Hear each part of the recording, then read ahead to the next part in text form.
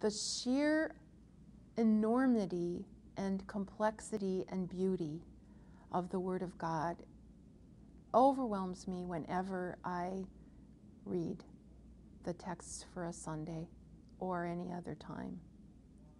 There is endless study to be done, endless imagining to be done, endless awe to have, and I can't think of a better place to spend my life. Quite honestly, I teach because I really believe that worship is at the center of the church's life. And I encountered over the years a lot of occasions when it would sound to me that pastors were not there.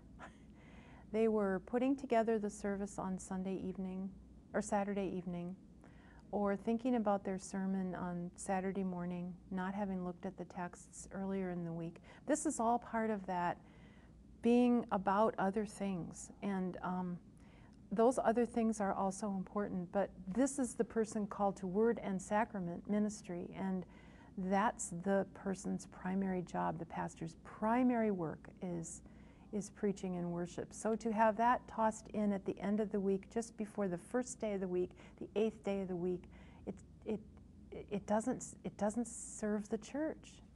And I wanted to teach that. I wanted to say, you've got to start wasting time on these things that you think are not that important. They're the most important.